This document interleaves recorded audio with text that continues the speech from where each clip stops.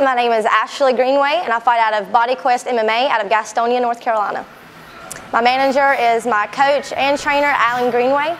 I've been fighting since October 2011, and I got in it through my husband. When I met him, he was fighting, and we opened our first gym about 8 years ago, and I started training Muay Thai and just decided to fight last year. I am amateur as of right now, and I'm 3-1. I've been working on my wrestling and my ground and pound. I think I'm pretty good at stand-up. I've been doing that the longest. I'm still working on that. Everything's still a work in progress. I work out about 6 times a week, Monday through Saturday. I take Sundays off. As far as my nutrition, I try to eat good. When I have a fight, I'm way better at it. When I'm not fighting, I tend to be a true fatty. But as far as nutrition, when I'm cutting weight, I normally just stick with really good, simple foods. I cut out all my carbs, try to lean out really good. Typically, my weight cut, I normally cut about 15 pounds.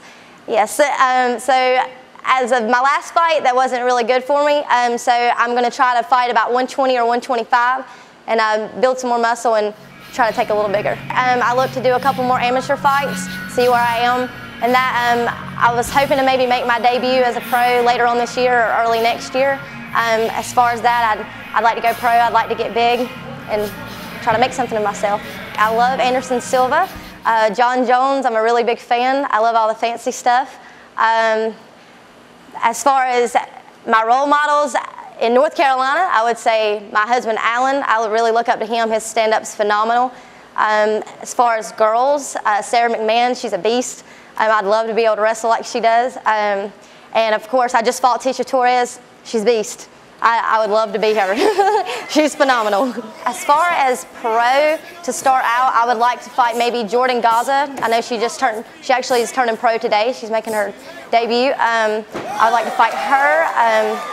Well, the difference between male and female right now, I think that males are dominating. I mean, they're fully well-rounded. You see a lot of wrestlers coming out and putting a name on themselves. As far as women, I think we're just starting out, and there's a few to look out for. As far as women, locally, people take 1 or 2 fights and realize it's a little different. But as far as women, I think we'll be big. I think it'll take a couple years, and the more people are serious about it, I think we'll make a name for ourselves. Once I step in the cage, I don't think of anything. My adrenaline's going. I don't worry about getting punched in the face or getting something broke. I feel it afterwards, but as far as being in there, I mean, that's not my interest. My interest is in there and doing what I do best and finishing people. I definitely think to be successful, strength and cardio play very, very big factors.